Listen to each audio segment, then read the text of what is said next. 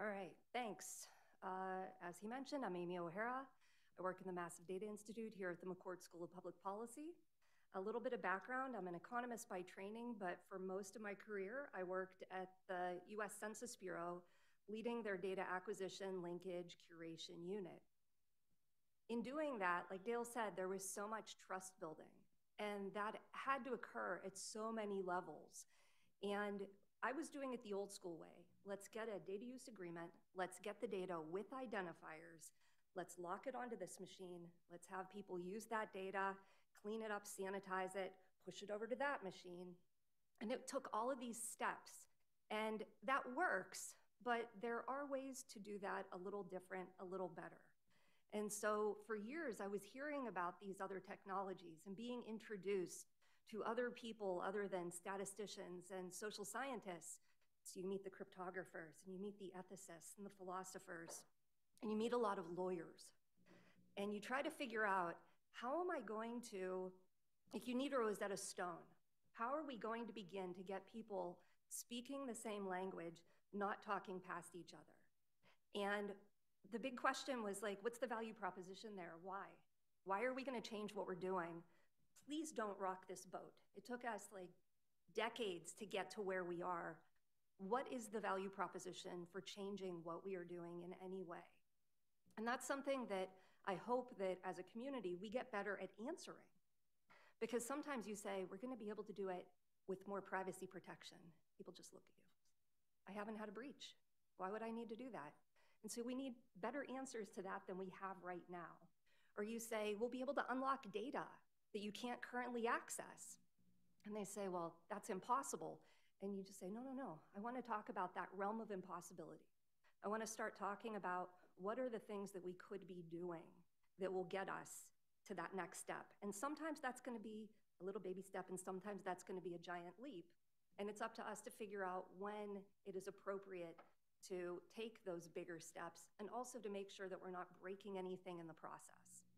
So the one thing I would like to come back to what Dale said, he said that we want to end the day around 4. I said I want to end the day a little after 4 at Kelly's down the street. So we'll see how that all goes. But my part of the program here is to start doing a very basic introduction, and I'm hopeful that I will get slides. If not, I'll talk about some. But I'm here to start talking about, when we say PPTs, what are we talking about? What are these privacy-preserving technologies? You will sometimes hear people talk about PETs, privacy-enhancing technologies, but when I start talking about that, people think I'm talking about actual animals. But the one thing that I have learned about introducing the people that are currently using data to privacy-enhancing technologies or privacy-preserving technologies is that they don't understand what they're currently doing, and therefore they don't understand the realm of the possible. And so when you speak to people and they say, well, I don't do any of that, and then you find out that they are hashing, or that they are using an intermediary where they've basically outsourced some of that privacy-enhancing work to another party, getting them to understand that they might already be introduced to and actually implementing some of these technologies. That's really part of, again, another part of our challenge here. But then when you think about the education process that we need to embark on, they hear a lot of hype. They hear a lot of lingo. When you speak to institutions, they hear things like blockchain. Do I need that? Do I not need that? So it's beginning to get people introduced to the possibilities of hashing their identifiers if they're currently doing things in the clear, thinking about how they're going to begin protecting their data, whether it's the input data, the actual student records, or if it's what they're attempting to publish. And we, here with my colleague Stephanie Strauss there in the back, we did a bit of a study here into what is currently going on in the education space. And we learned that many people are doing, as I mentioned before, a lot of work in the clear. They're doing it old school. The challenge that I think I heard the most is they thought they had to wholly discard what they were doing, completely abandon what was in place in order to switch to the new world of privacy enhancing technologies. And I think that they don't understand that you would be able to then move through the process and retain a lot of what they're currently doing, but implementing different aspects with more either cryptographic control or with better protection of the data that's going out into the wild when the publications are made. All right, now we have slides. Am I gonna be able to say advanced slide or next slide? Oh, like, no, that's the one you get. Make the best of that one. But, oh, I love the next one. The next one is just, where are we and how do we get to there? When I mentioned, thank you very much. When I mentioned the study that Steph and I were doing, one would speak to people in institutions. It really didn't matter if we were speaking to people at K-12 or at higher ed or at nonprofits. They felt that they were that individual there and they knew what they were doing, and we were talking about something in the distant peak. And they see no bridge to get there. And again, part of the challenge with the community, what do we need to do? We need to explain, for some people, yeah, it really might be like a hard trek through dangerous terrain. And for others, we might be able to make a zip line to get there. It depends what you're trying to do. But time and again, when we speak to people in institutions, they see it as this nebulous goal that it has no bridge to get there. So I've already mentioned, here to talk about privacy-preserving technologies. These are the cryptographic approaches that you're going to be using to protect data. Again, it could be student data, it could be adjacent data that might have juvenile justice, it might have occupational and labor market outcomes whenever you're trying to look at longer range outcomes for people with different degree programs. Lots of ways to protect that data. And as I mentioned before, most people are already doing something. They're probably using some sort of statistical disclosure limitation. It could be rounding, it could be suppression, but it is something that can help them evolve from what they're currently doing. So what protects data now? When we speak to people in institutions, a lot of them say, well, I protect it by not giving it to anybody because I don't trust anybody. And so they very securely sit on top of their data.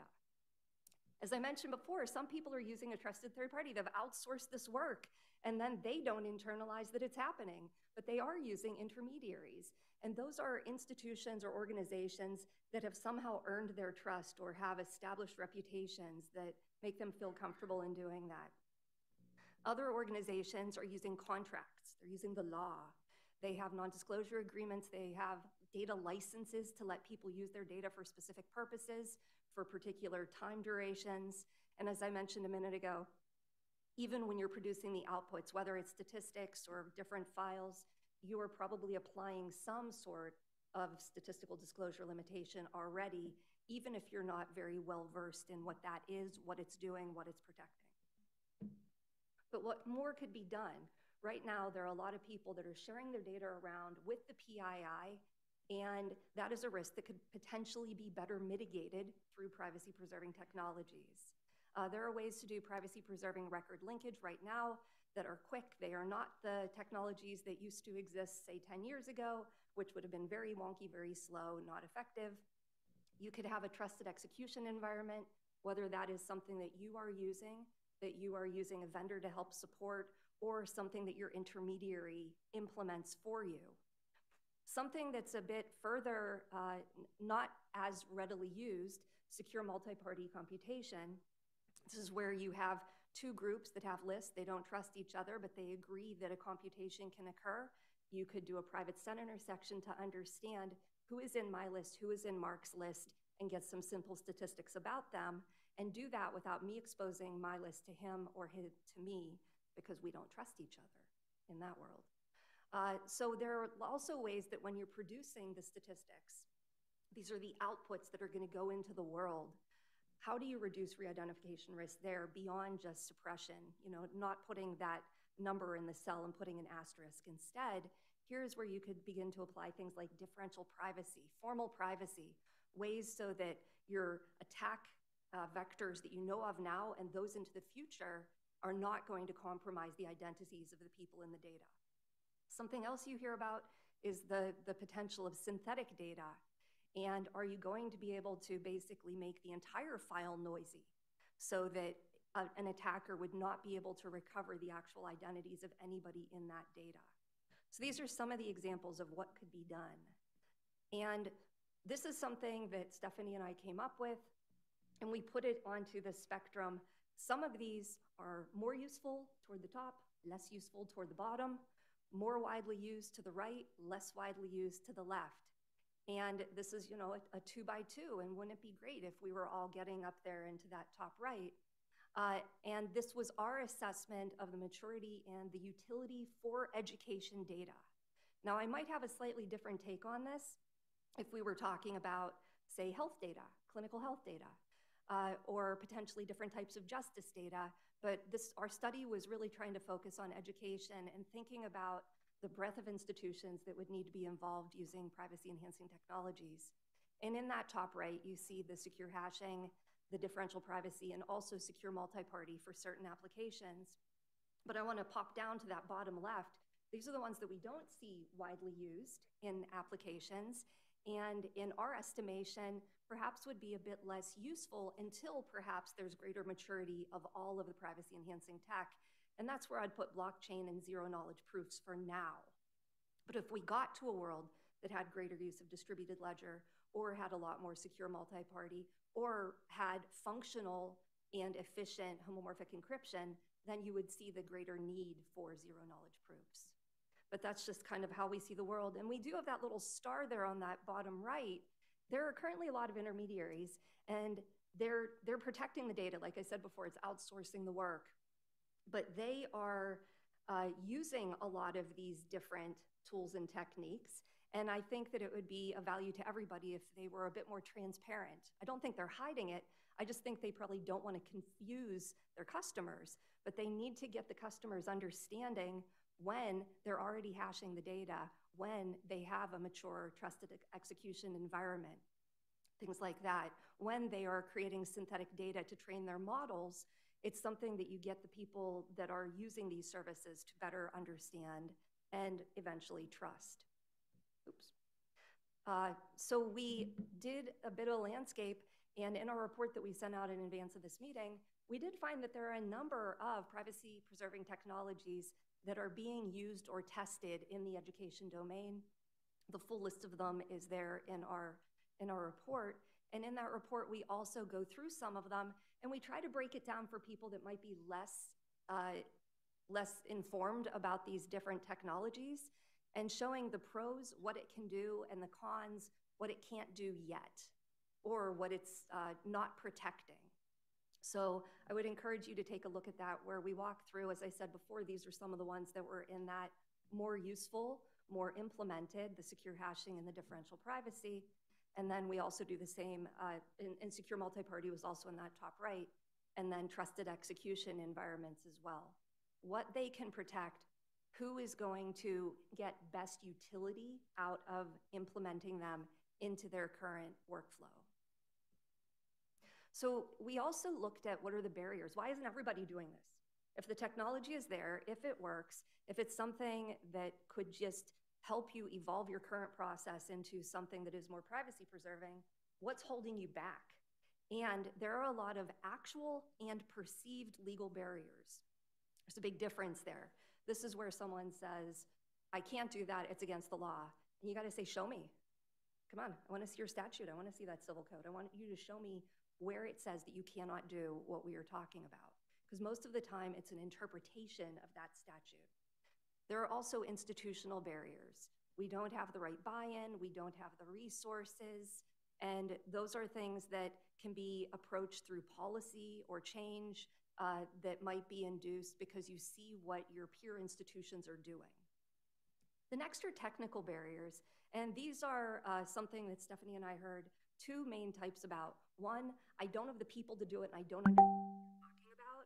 So they were saying, my technical barrier is I'm interested, I would like to do this, but I can't. I don't have the abilities right now to do it. And another more technical barrier is when someone looks at the privacy enhancing technology and they say, that's nice, but it doesn't do what I want. So something like secure multi-party, it's going to be great if you're going to be doing some descriptive statistics. It's not going to be great if you have some super complex multi-level model that you want to run. So there are, some of these technologies are still evolving and maturing, but the technical barriers we heard are really that, how do I do it? Or they are, how do I make it compute what I need computed? Finally, on the right there, this is probably the hardest nut to crack, the cultural barriers.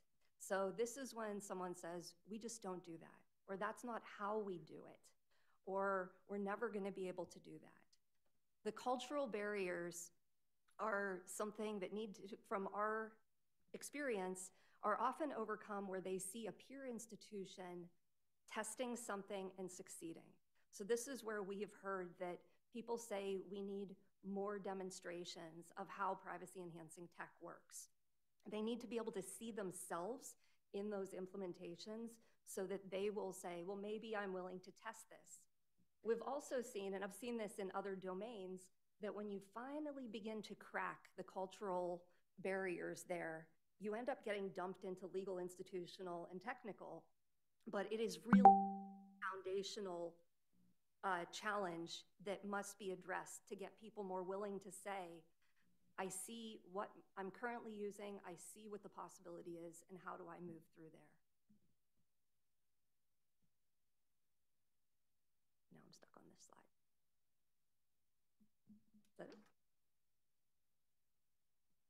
Okay, thanks.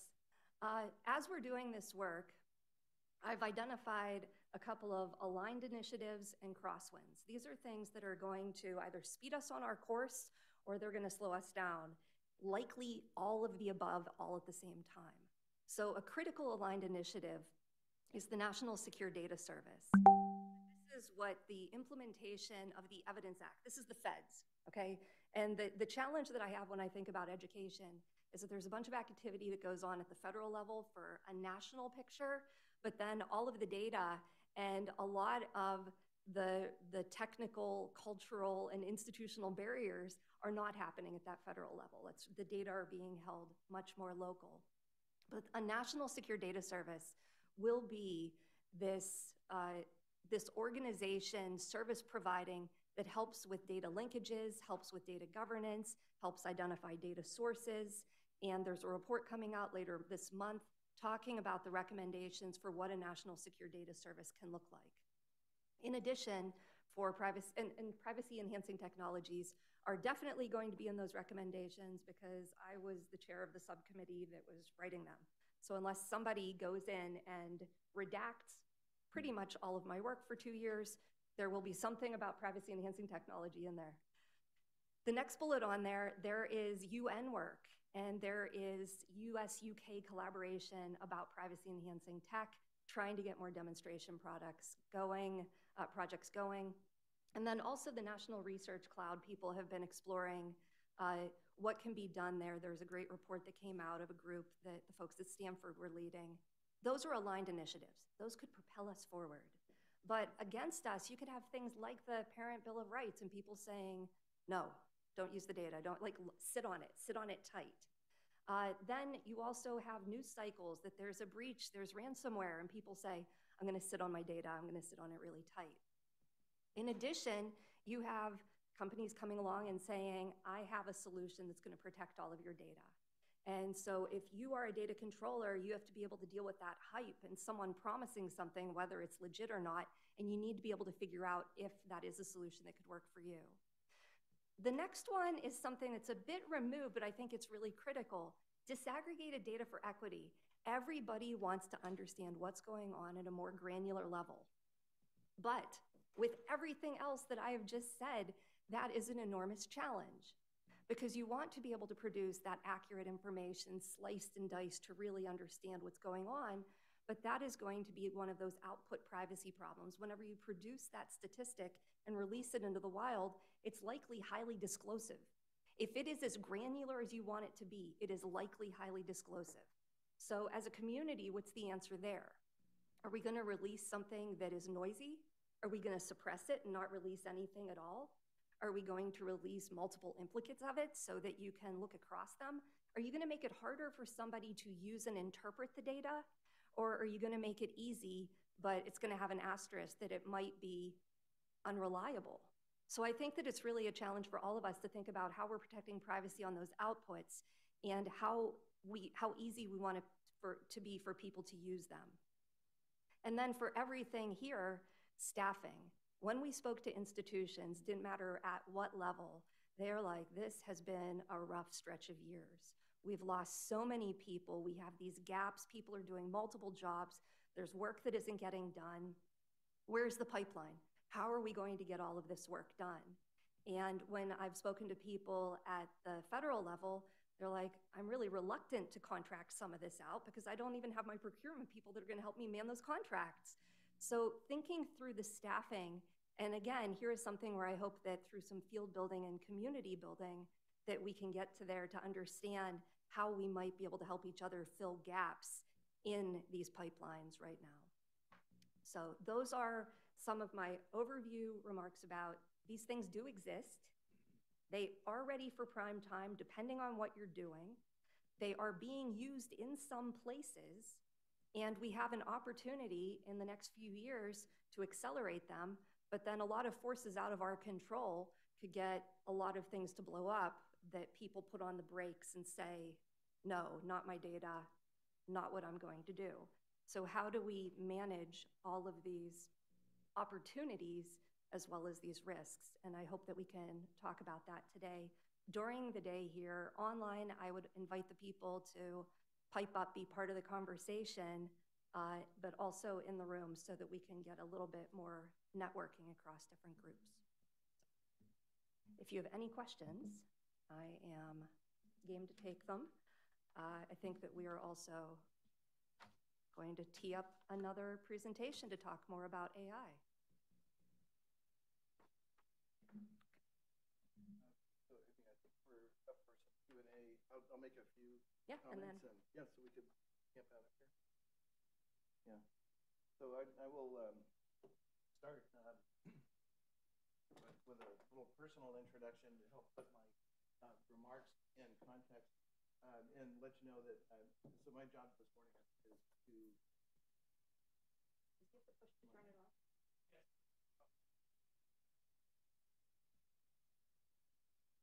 Perfect. Thank you very much.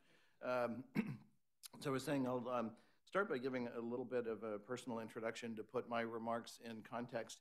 But I think my principal job this morning, I think, is representing the EdSAFE AI Alliance and to preach to the choir. I think for the folks who chose to make time out of your schedules to join us for this conversation today. My name is Jim Larimore. I serve as the Chief Officer for Equity and Learning at an AI and education startup, Riiid Labs. I also am one of the co-founders for the EdSAFE AI Alliance. And the background that I would share kind of on that in terms of the organizational element of this is that I'm a career educator, kind of worked in post-secondary education for quite a long time. My family cultural background is and personal story is, I think, an element of the career journey that I have been on. We're Comanche and Scots-Irish Texans on my dad's side of the family, Japanese on my mother's side of the family. My siblings and I are first-generation college graduates.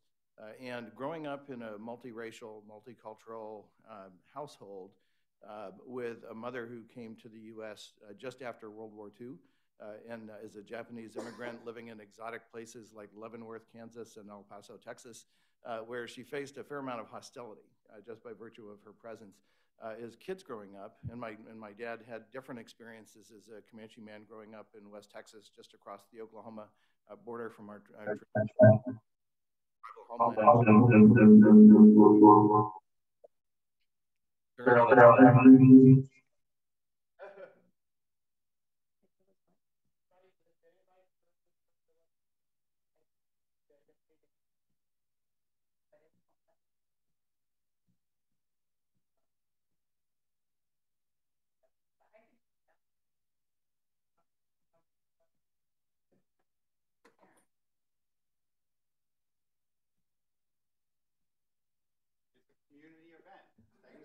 informal, it's okay. Good.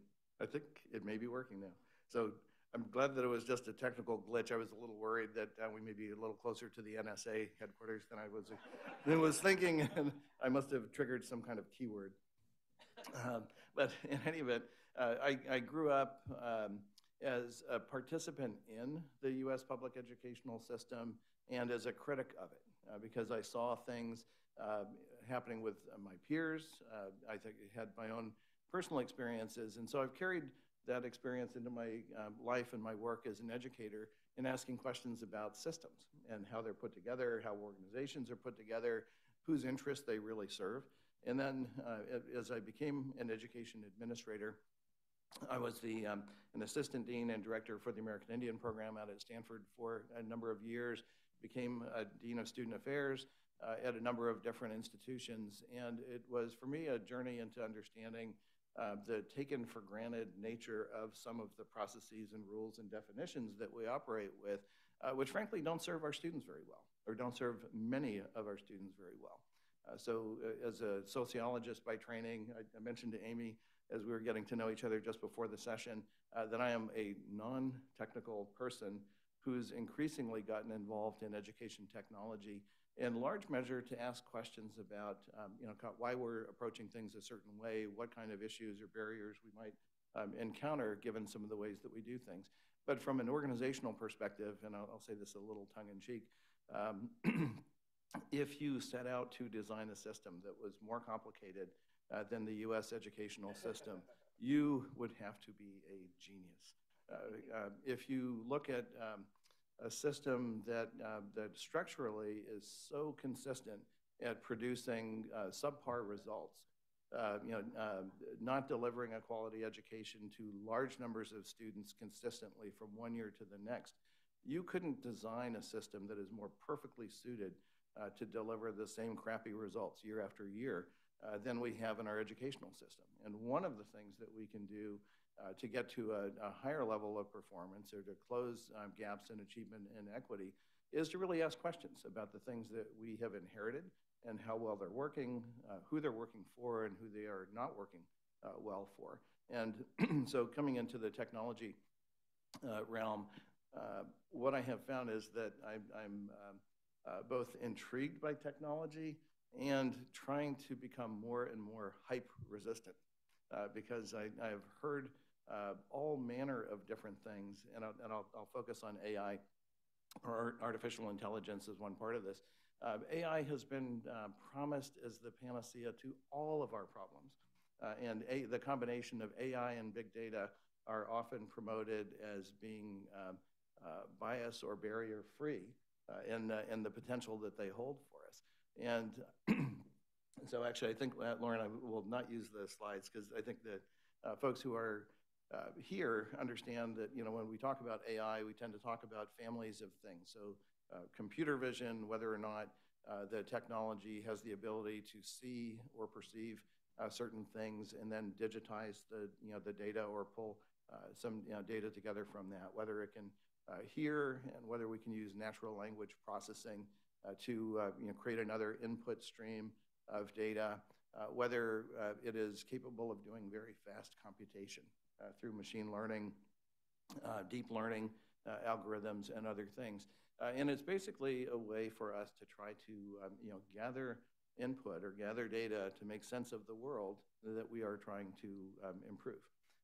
What I think we encounter as one type of a barrier with that is that very often the people who are designing the technology and thinking about the coding that becomes algorithms is that they're typically not people who have a deep understanding of education or learning. So we end up with some issues there. I'd like to kind of joke around that there are really only three things that could possibly go wrong in the use of AI in education. One is that we have data that could be problematic. The second is that we have algorithms that aren't really carefully constructed that may not be well suited to the purposes. And the third is that there could be problems in terms of the outputs or the inferences that are drawn based on the use of AI, in which case we end up with operator error. So if it's the data, the algorithms, or the people involved in the process, beyond that, we're pretty good, right? Right? We're pretty safe ground. But those are big things for us to take into account. In hearing Amy's comments this morning, I think I would probably put, or maybe an add-on to the institutional barriers that we have, and this is really kind of pulling up at a more systemic or structural level. U.S. education is made up of a certain finite number of very large public school districts and a whole bunch of medium-sized and then smaller districts. But we also have out in rural parts of the country what a friend of mine in Missouri refers to as itty-bitty districts, like very, very small districts. And the level of technical capability or bandwidth, diminishes as you move into those smaller, more rural or remote environments. So from an equity perspective, we have a series of gaps, all right, that we have to mind. The same thing happens in higher education. I cut my teeth. I went to an open enrollment public institution as an undergrad in Texas. I did my graduate work at Stanford, and then my professional career was mainly in very well-funded, private, highly selective institutions. It was, I think, what Paul LeBlanc from Southern New Hampshire would describe as kind of a tweener existence. I was an imposter visiting in these places that had more resources than I ever knew existed as a kid growing up. But in those environments, there is more capacity or bandwidth. It's kind of hard to sometimes marshal or mobilize to get people to focus on the same kinds of issues, but you can do it. It's a radically different situation if you get to an underfunded public institution or into a community college. And so I think from a design perspective, when we think about big data, when we think about the use of AI, we really have to push to think about, beyond what the market might be attracted to or what companies might be attracted to think about the larger market that we're trying to serve, and then to design for that, right? So that would, I think, on a structural level, be one way of looking at this. I know my former colleague and friend, Michelle Barrett, brings an unusual combination of experiences, having both training as an engineer, a long history as a researcher, and being a former teacher, right? To understand what it is that we're trying to do, leveraging technology to help teachers strengthen their relationship with their students, or to think about how we can leverage technology in productive ways and ways that preserve and protect individual privacy and rights to privacy, and so on. Those are things that are often not taken into account by the people who are in the room, software engineers or AI researchers. They know what they know, and I think most, if not all, I think come to the world with very good intentions. But to become a software engineer or to become an AI researcher, no matter what the background is that you might have started from, along the way, the educational system scooped you up or kind of made a certain pathway available to you. And it may be very tough to remember what it's like for a third grader in a poor rural community or in an urban center that may be under-resourced. And those are the people who we have to kind of call to mind as we think about how these systems are going to be put together and how we're going to provide feedback or guidance to teachers who have to make on-the-spot decisions about a room full of students or individuals in that big crowded room full of students. And at this point, I know that we have the good fortune of having people here in the room with us today who are in learning companies and organizations that are dedicated to figuring out how we do a better job of serving all students. But these are the kind of field level considerations and system level considerations that I think are vexing, right? And they are not typically discussed publicly, right? This is the kind of messy stuff that we often, I think especially at higher levels, tend to avoid or discount in order to push different agendas or different conversations forward. So I'd say, I think for me, part of the potential magic of today's gathering is that in a way that is very similar to what we did when we first organized or started to invite people to consider participating in the EdSAFE AI Alliance, we have reached out to a group of people who we know are interested and who are working on different aspects of these kind of issues so that we could create a circle of trust, right? To have that kind of honest dialogue. That's one of our hopes for the day, is that we can really kind of push ourselves and put things out there. We may have to try not to attribute comments, because I think I would like to keep lots of room for people to play the role of a devil's advocate and kind of really help frame some of the questions that can guide our thinking. I think there are things that we tangibly need to plan for in terms of a very intentionally inclusive and accessibility and equity focused perspective as we move forward. Because I think the general way that the education marketplace, if you will, tends to operate is that investment capital moves towards the middle, towards the whatever the fictional average student in the average school might be. And what we really can't do is expect that things that are designed for the mythical average student, average classroom, average school, to expect that those are going to work for the students who are really on the edge cases. Right, and so I think it's on us to think about how we shape the field, not just participate in it, and think about the complicated ecosystem that we're operating in. And so I might be preaching to the choir, I think, like a good preacher. Part of my job today is to make you a little uncomfortable, too, right? Or at least to give you some things to think about. So maybe what I'll do is, kind of end with a little bit of a story kind of drawn from my own professional past, and then would love to get into at least some time for some discussion, whether it's Q&A or whether it's a kickoff for a conversation. We'll see what you all have in mind. But for me, this was a matter of working in higher education. I've had similar experiences working in technology companies and research and assessment organizations. One of the things that I learned and have tried to keep with me over time is the complementary relationship between data and story, right? So I think typically when we're interpreting data, we are drawing inferences and we are creating a story or a narrative out of that.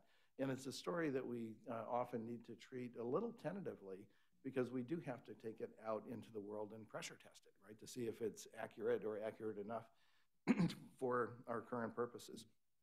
And in this particular story, which I inherited from a former student affairs dean who brought me kind of into the work, he had found himself one day kind of sitting in the comfort of the dean's office looking out across the main campus lawn towards the library.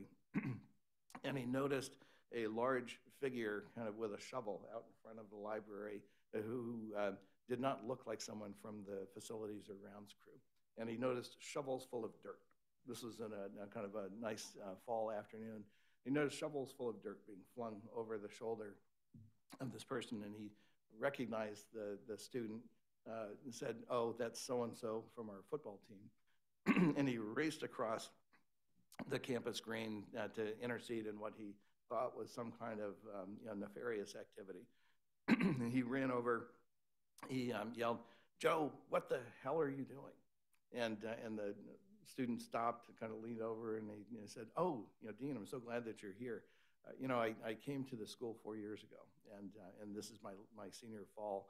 In the spring, my parents are going to visit the campus for the first time since I got here. And I'm planting some bulbs now so that the library is going to look really pretty the first time they see the campus." And he said, as a dean, he had to kind of pause and take a deep breath and think, okay, this is not what I thought it was. And now how do I explain the brusque tone in my voice and how I came here, just loaded for conflict? I think with the data that we have available to us, sometimes it tells an incomplete story, or it misses the key elements that we really need to be focused on. I think, to me, the solution for this, and I think partly why I love the idea of this kind of a gathering, is that I think in a way that people in my tribe would recognize, we recognize that everyone has their own story. But our stories are really not complete until we braid them together with the stories of the other people in our lives, the people we're living with, working with, creating a life with, and the opportunity to have educators and policymakers and researchers and people with much stronger technical backgrounds than me, and people who come at this from different perspectives, because each of you owns your own life story, the kind of unique story about how you got to be where you are today. What we have, I think, is a pretty unique opportunity, if we can figure out the larger game plan, to have a corrective equilibrium or balance in the way that we go forward. We don't all need to do the same things. We don't all need to agree on every single point. But if we know who's doing what and how they're approaching this work, I think collectively we can be much stronger, much more effective, much smarter, hopefully a little faster than we would be if we were working in isolation. So I don't know if this is at all in line with what Dale and Amy had in mind by inviting me to speak with you all this morning, but I wanted to just kind of plant those ideas and initial kind of reflections with you, and then open things up to see what questions you might have for either of us, or what comments you might want to share at this point to help get our day kick-started. So. That's great, thank you. I totally thought that was going into a burying the body story, but I'm glad that which would have been fitting. His part was on AI. So we probably have time for one or two questions, if anybody has any in the room or online. While we're waiting for a hand to pop up, I'm struck by when you ran through the examples of AI, it reminds me of when I put up the slide that had, there are all of these different privacy-preserving technologies, and some people might already be using them. I think that a lot of institutions don't realize that they're already using AI because it's being used to clean data, or it's being used to impute missing information. It's like a model, but then when you talk about predictive algorithms, there's a whole different reaction that people have. And so I think that for this intro panel, there's a lot of similarity there, because people, when they hear AI, they immediately think of the worst thing. And when they think about privacy-preserving technologies, they immediately think of the most bizarre thing that they wouldn't know how to implement. And I guess it's getting people to understand that AI is a whole suite of approaches. Yeah, exactly. And I think, it is too often, especially as we think about the broader public and how we have informed consent or a level of trust that allows us to push ahead on things. We really have to do a job as teachers and educators to explain ourselves and to provide those kind of counterexamples, and to think about how we reach the people, and probably segmenting a little bit between those education leaders and potential partners or collaborators in the space, right down to people who might serve on school boards or vote in school board elections, right? Because all of this becomes pretty high stakes. And it doesn't take very much to have a data breach or some problem in the use of AI, as happened in the UK with an AI model that was used to predict likely test scores, and it gets like more and more probabilistic and problematic as you kind of play out the string, which would, in the case in the UK, then ultimately lead to a decision about a student's college readiness and what their post-secondary opportunities would be. All based on a predictive model, kind of an untested model, using who knows what kind of data in order to say that effectively, based on things that you've done in the past, we have a dialed-in sense of what your potential is, right? And I think for those of us who were not necessarily assumed to have an incredible amount of potential as young people, or who might work with young people, where we get to see their real potential under the right circumstances just blossom, those kinds of things, we can understand why there is skepticism and distrust out in the world. Yeah. I was just wondering if you had a couple thoughts for one of the hardest things we're after is. I'm John Medine, and have a question either one of you could answer, and that's one of the biggest obstacles that I see coming from an ed tech company is gaining trust in some of these hardest areas. How, as ed tech companies, how do you propose that we approach gaining trust? Because I think there's so much to be gained, but it's such a hard area that even some of the scientists don't understand it. So how do you get the average parent to understand it and gain trust in the system? I'll take a quick stab at it. I endorse more of a common vocabulary. so that when we're explaining what the application does, that we all start using the same words. And I know that this goes against marketing because you want to differentiate yourself. But I think that if you really want to win over the clients, and by that I mean whoever is going to be using the service at the institution level and the parents, you've got to get them to understand, oh yeah, that's like such and such. And trying to make sure that you're also making those comparisons to other technology in their lives that they embrace, that might not be identical but parallel. I do this all the time with family members, like, oh, you use Waze, you use Google Maps, you have an Alexa, and getting them to understand the way that those things are working and how that has that touch point. But to me, it's all speaking through example, but also critically getting people using more of the same terms so that it builds that familiarity and trust. Yeah, I think Amy's examples, I think, are really brilliant because I think in part, we do have to distinguish between marketing and broader communication, right? There are different interests in play there. And I think when we think about where we're starting, we may need some other kind of expert advice about how do we get out there, what common vocabulary do we use, how do we avoid the use of educational jargon as we're describing this, or overly technical explanations for things when what people really want to know might be much more basic than that, right? And I think that this is one of those areas where, on the one hand, I think it's a big task for a single company or organization to try to take on, but it is the sort of thing that a collective might be able to organize around. There are some things, I think, where so there are at least a few of us in the room who spent some time working in different philanthropic organizations. If we know that to achieve the potential of the use of data and AI, that we have to address these kind of public issues, there may be some funders that would be willing to work with different organizations to put together a communication strategy with some real expertise behind it, and including how to reach the people you're trying to communicate with. Print media versus social media, right? And any number of other ways, or to think about who the most effective ambassadors and spokespeople might be. Because it could be a teacher, or it could be a parent, right, who can really tell the story in a way that starts to dial things in for people. I think those are some of the things that that we should probably be thinking about or carving out some time for.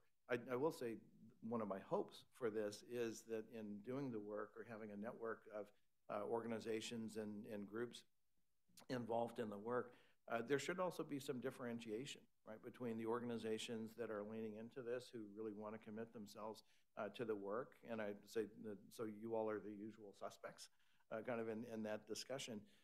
And then those who are not interested in it, right? There should be some way that the good actors become differentiated from others, kind of in the space. And trust, I think, may disaggregate in a certain way, over time. But we have to see how it all develops.